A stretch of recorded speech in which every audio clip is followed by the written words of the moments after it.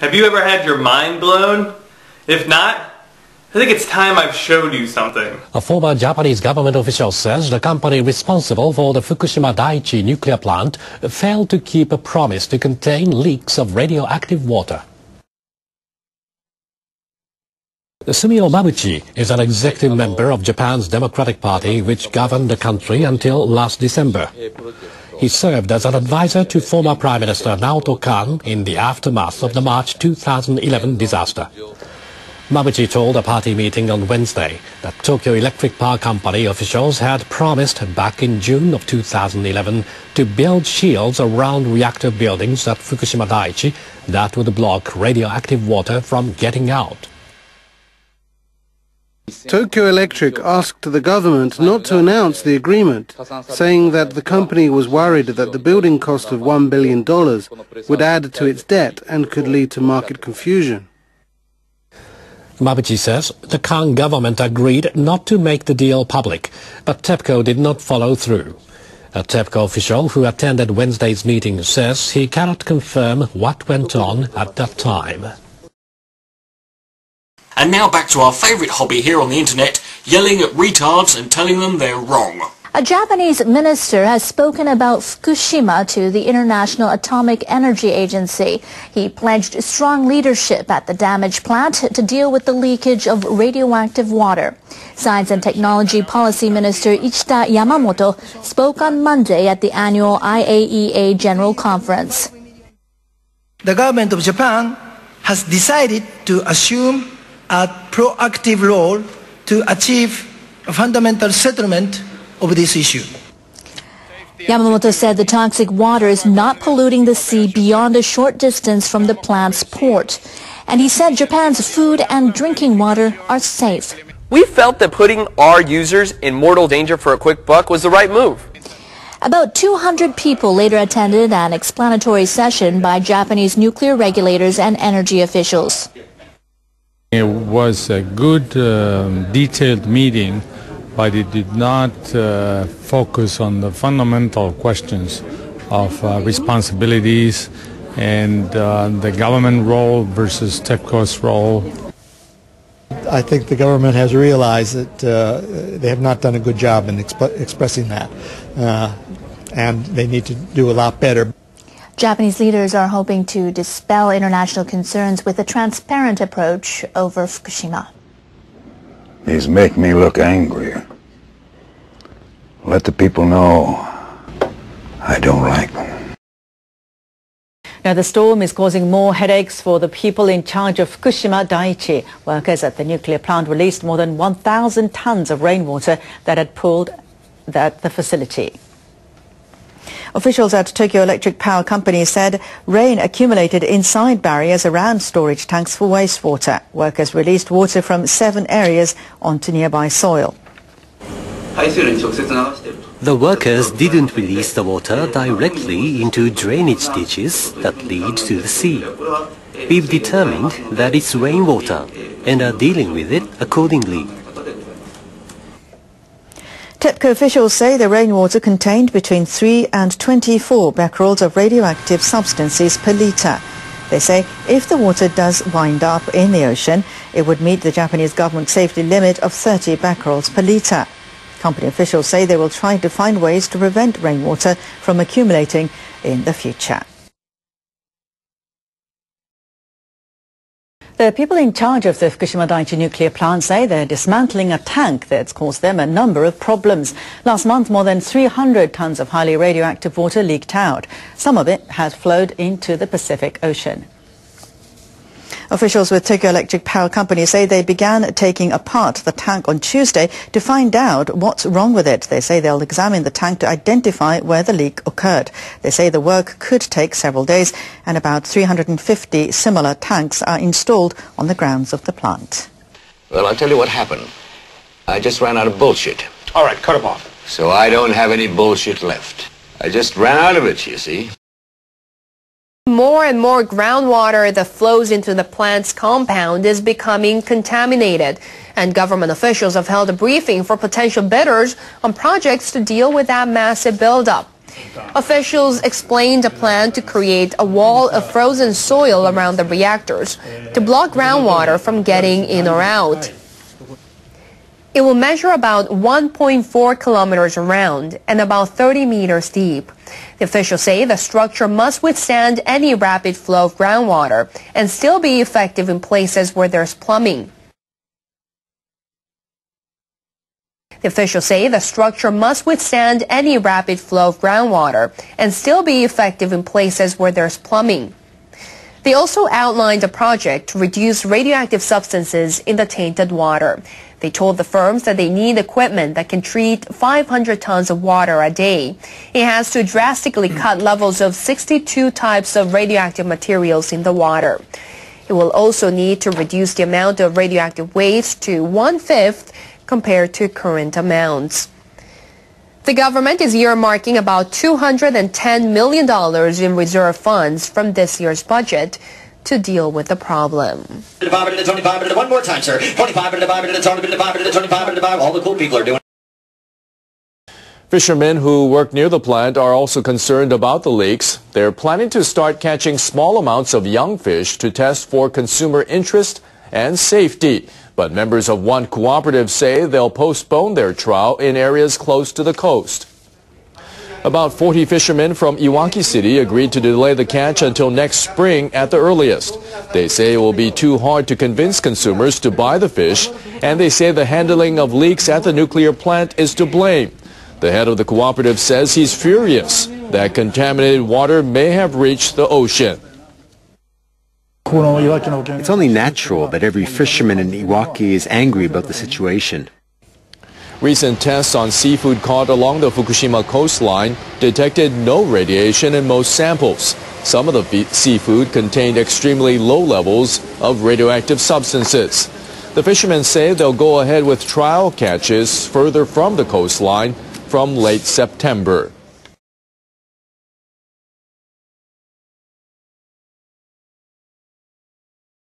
The Japanese are also working on their neighbors. A senior fisheries official has asked his South Korean counterparts to lift a ban imposed last week on imports of Japanese fish and other seafood. Kenji Kagawa of the Japan Fisheries Agency traveled to South Korea to make his case. He told them they were overreacting and without sufficient scientific evidence. Officials in Seoul have also said they'll impose restrictions on imports from all over Japan if they find any radioactive traces. Japan has some of the strictest food safety standards in the world. Our products have never fallen short of them. We cannot understand this ban from South Korea. Kagawa said they agreed to continue talks with the help of experts.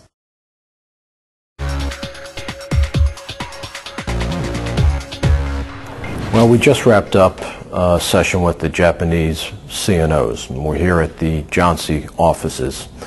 And as an executive in the electric utility industry, I need to reflect back on this whole experience and why are we here? What did we learn? What did we see? And I start back with the basic fundamentals of being in this business. What we do is raise the standards of living for millions of people across the country.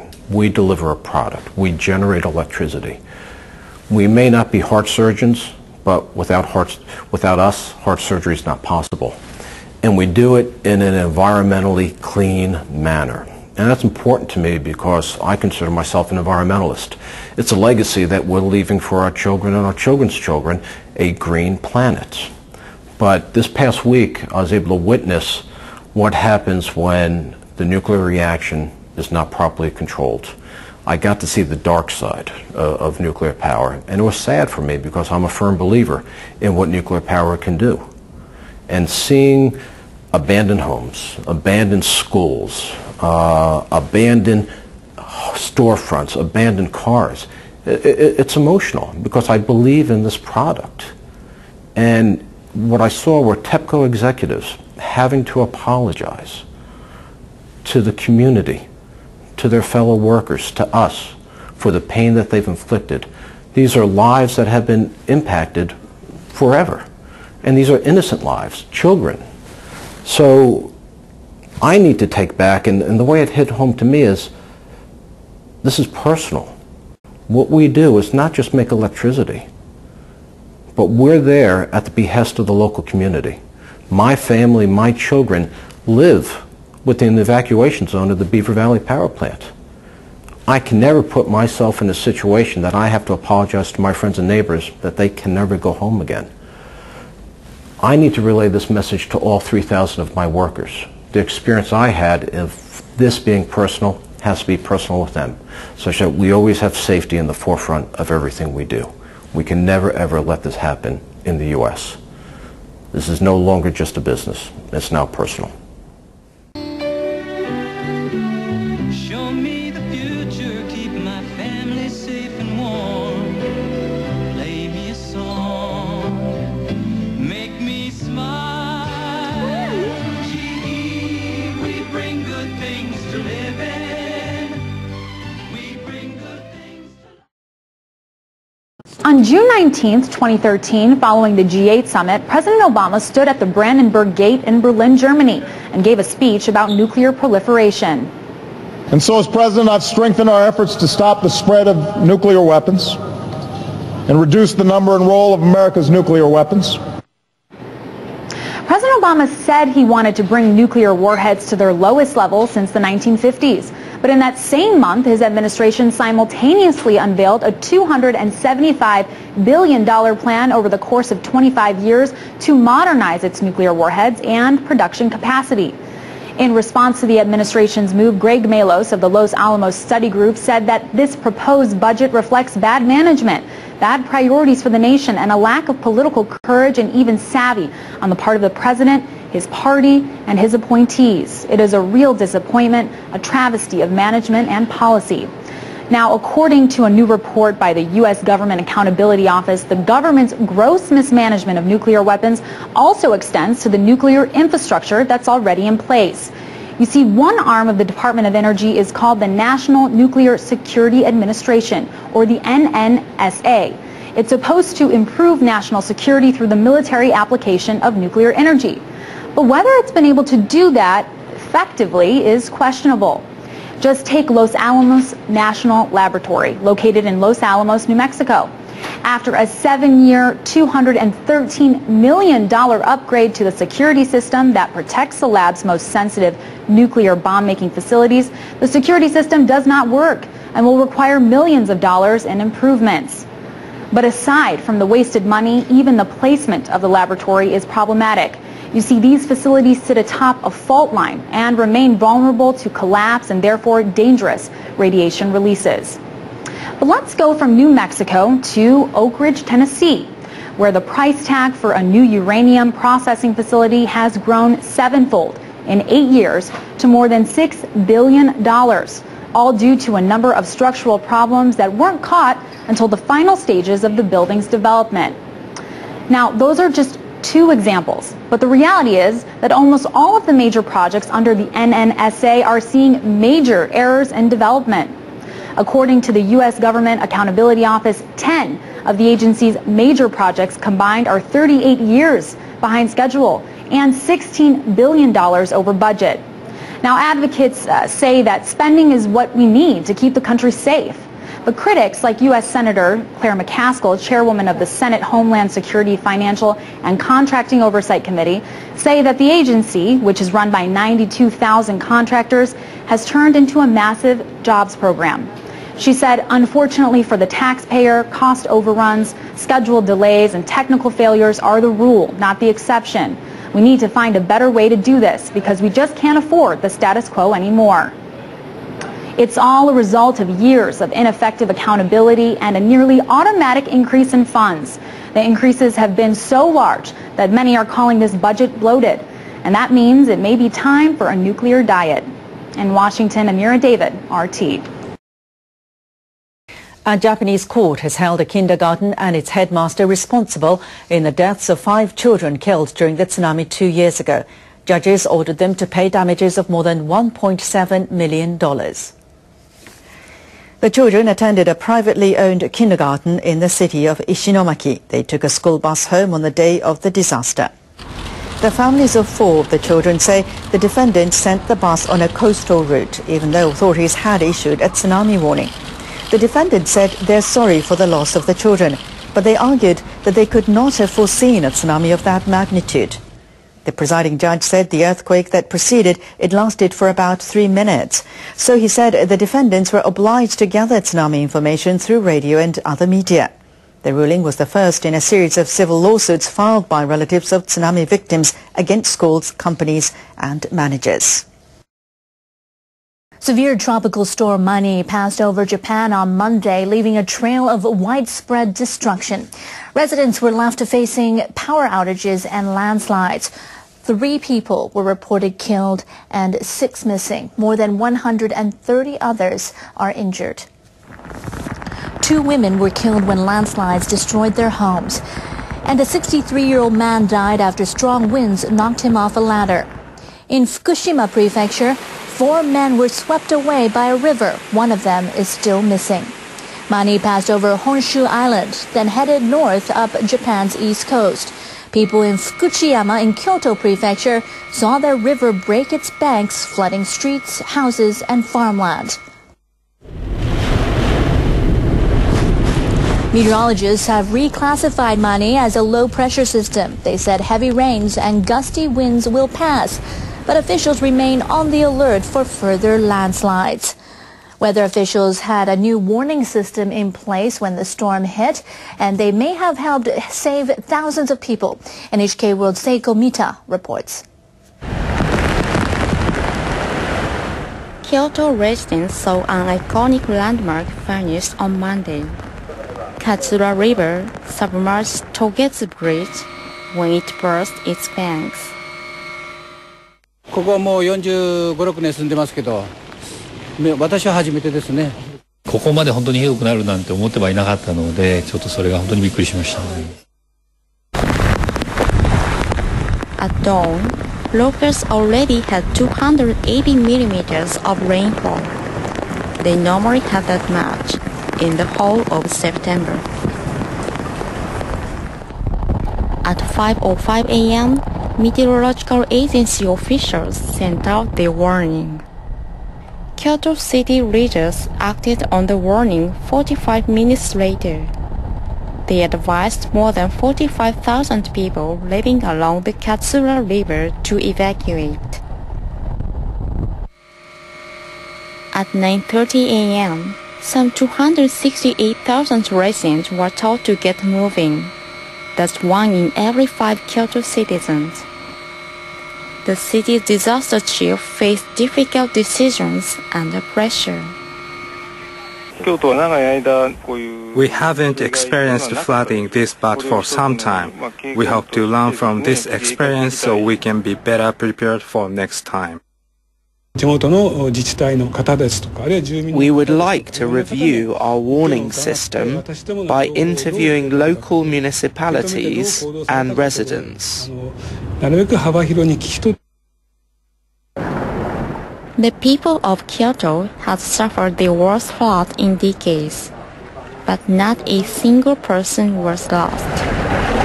Weather officials are hoping they can keep their new system on hand for another rainy day. Seiko Mita, NHK World. The powerful winds unleashed by the storm have cut power to thousands of households and damaged hundreds of homes. In Miyagi Prefecture, the roof of a store was blown away. Debris were scattered dozens of meters away from the shop. We were just getting back on our feet from the tsunami 2 years ago. I don't know what to say. Many homes in Saitama Prefecture near Tokyo were heavily damaged as the wind tore down power lines and toppled trees. I woke to a shaking noise. I thought it was an earthquake. It only took about a minute before the power pole had fallen over. The storm also damaged homes in Gunma and other prefectures north of Tokyo. Local authorities have set up evacuation shelters for affected residents. Senior North Korean officials are in Beijing to attend a symposium on Pyongyang's nuclear program. Analysts say North Korea is indicating its eagerness to restart multilateral talks on nuclear issues. North Korea sent its top diplomat, First Vice Foreign Minister Kim Kye-gwan, and Ri Yong-ho, the chief negotiator, to the six-party talks on Pyongyang's nuclear program. The negotiations are chaired by China. They have been stalled for almost 5 years. The United States, Japan, and South Korea say they won't be sending their top envoys to the symposium, which starts on Wednesday. American researchers said last week that satellite images taken in late August suggest North Korea may have restarted its nuclear reactor in Yongbyon. If confirmed, this decision would represent a violation of UN Security Council resolutions.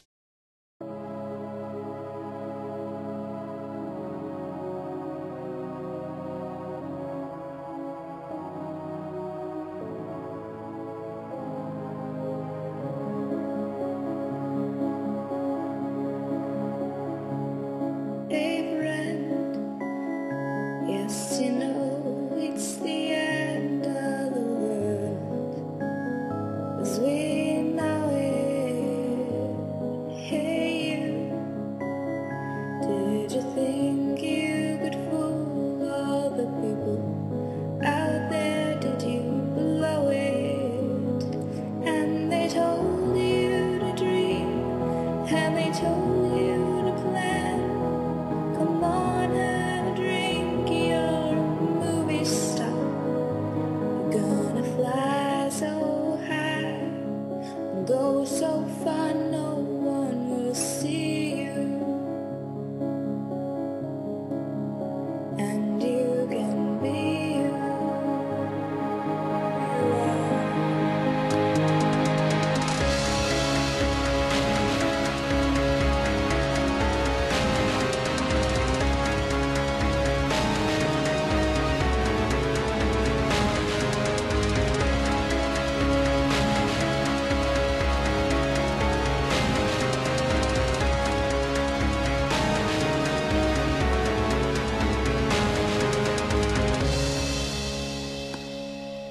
While I sit in silence in my silent little cage, I can't help feeling someone's clipped my wings. It's the age, it's just strange.